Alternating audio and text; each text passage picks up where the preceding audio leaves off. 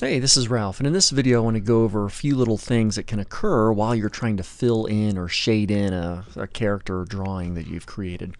So I've got a little drawing started here. I'm going to add a little bit more to it. So I've got a head, which is just an oval tool, and I've got some eyes, which are simply two oval tools kind of overlapping with little ovals inside. And what I wanted to do now is I'm going to go back to this head layer, and I'm on frame 1 of that. So let me use my selection tool, deselect, and I'm going to use my pencil tool here. I'm going to go ahead and kind of, let's see, I'll draw a nose, use my selection tool, and delete that portion right there. And I think I'll also delete that line too. I don't really like that.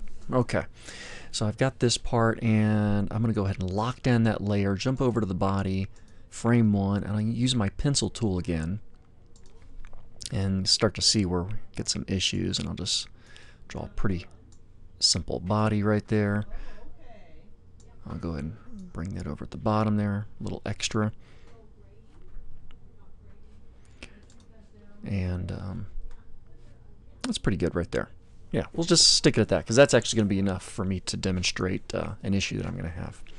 So let's say I'm ready to color some stuff in. Actually, one more thing, I'll just do a little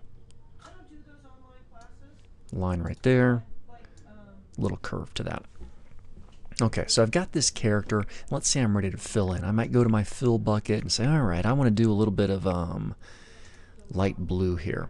I want to fill in this bottom part, and it's not working for me. See how I can't fill it in. Well, watch this. If I go to my gap size and I change this over to closed medium gaps, now I can fill it in. It's kind of weird to think of it this way, but it happens a lot whenever you're working with pencil tools. Let me go ahead and Control Z to undo that real quick. And a gap size is just what it sounds like. It's where the lines don't exactly meet. And at a glance, it seems like they do. But let me show you this. I'm going to zoom in a lot, 400%, and really look at this line, especially down here in this corner. And you're gonna say, but Ralph, certainly those meet up. Let me go to 800%. And they seem like they're touching, right? Well, let me do my selection tool. I'm going to select this line and this line. I did a click, shift, click.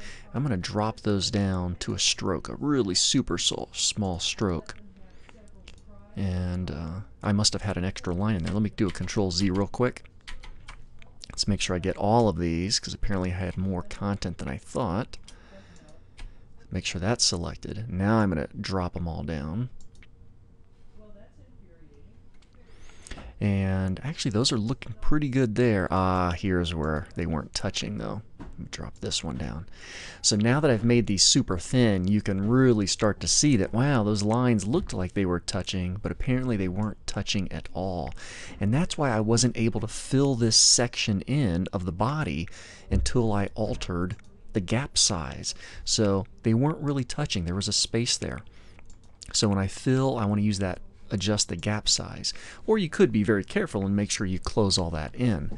But I wanted to point out that's a really common issue. Let me change my fill color to something else, and I'm going to have a similar issue up here, but this one's going to be even more pronounced. This little section in between the blue dress, let's say, in the top of the head, this neck part here, this is a huge gap size. Even if I change this over to close large gaps, it's still not working for me. Because if I were to turn off the head or change the display, you can see that that's really not even a contained shape. It's just two lines. So there's really nothing for me to fill in on that particular item. So I would have to do some other fixes to that. And of course, one thing you could do is I could take my pencil tool, there's my pencil again, and I could just kind of draw a line there, and once I've done that, back to my fill bucket, then I can fill that in. And once I display the head again, it's right there. And of course I still have a little bit more space to work with, but we could also adjust some of these other spaces. I could go to my selection tool and just kind of morph this up. It's okay if it goes really big too, by the way, because as soon as I put that head back on, the head is going to start to cover it up, and then when I fill in the head, those little sections will start to disappear because the head is on top. For instance, if I took my head and I filled in with, I'll do a really light yellow. Oh, once again, I'm having gap size issues. And I'm also locked down, by the way. Let me unlock the head, close down the body. There we go. So I filled in a part, but I can't fill in the nose, once again, because of gap size issues. I've already got a large gap, so I would have to work on getting those lines better drawn. So it could be an issue up in here or down in this area. One of the best ways to find out, of course, is to zoom in a little bit more.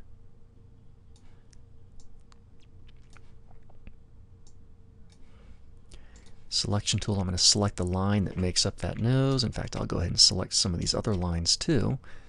Oops, had a little bit of extra over there. Drop that stroke down.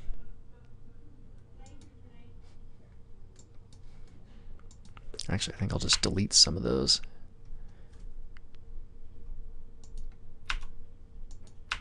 Just kind of delete some of these fine lines.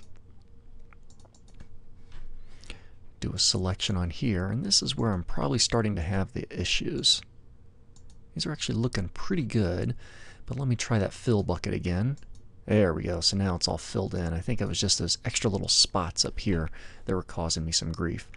Now that I've got those lines in, I could always go back with my selection tool, select those lines again, and I could jump them back up to what I wanted. And then when I zoom out, yeah, I'll show all. There we go. So my lines are a little bit thicker, and I could jump back and